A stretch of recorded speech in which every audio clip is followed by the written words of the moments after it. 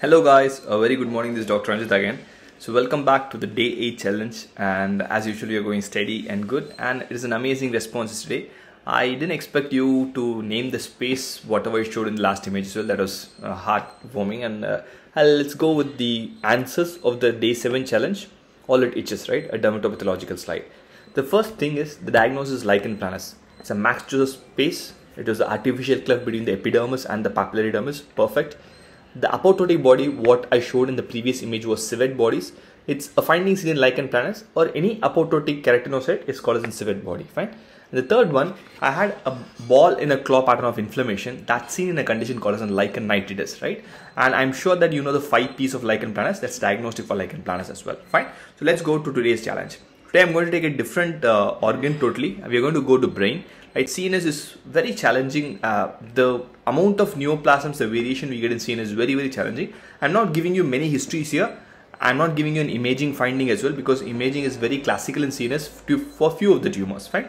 A 20-year-old person came with a lateral ventricle mass, and a stereotactic biopsy was done, and the biopsy showed this. Fine.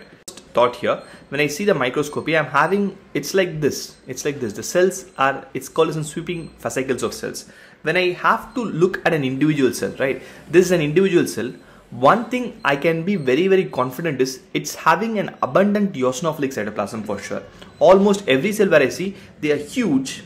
I'm going to give you a clue for the diagnosis here. They are huge, so they are giant. They are big cells. Not a classical giant cells what we see in inflammation, not the multiple nucleus. A single cell, but a very huge cell with an abundant pink cytoplasm.